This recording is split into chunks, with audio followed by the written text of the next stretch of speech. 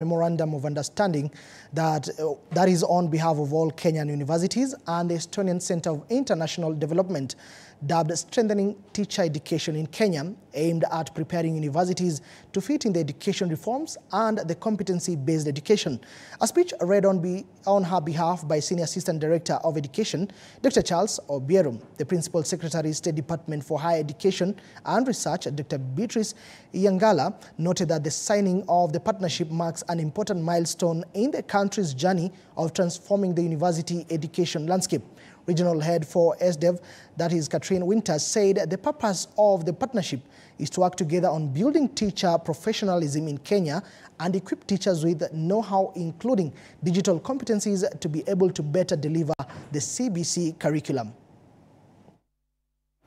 Estonia Development Center, who are going to be assisting us in developing teacher education program to ensure that we comply with the curriculum-based competence education, CBE. That's what we are calling it. And therefore, we are here and we are doing this not on behalf of University of BAMBA only, but actually all the universities in Kenya that teach education.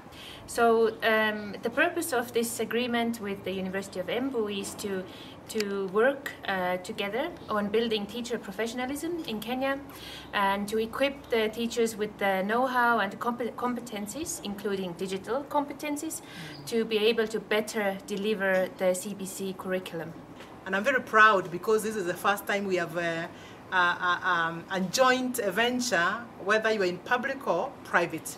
And so we have been journeying in responding to teacher education from 2019 when we began this forum to deliberate and respond to the reforms. The reason why we are very supportive of this particular initiative is, as you know, there has been reforms in higher education, actually in education in Kenya, and the move from the old system into the competence-based education.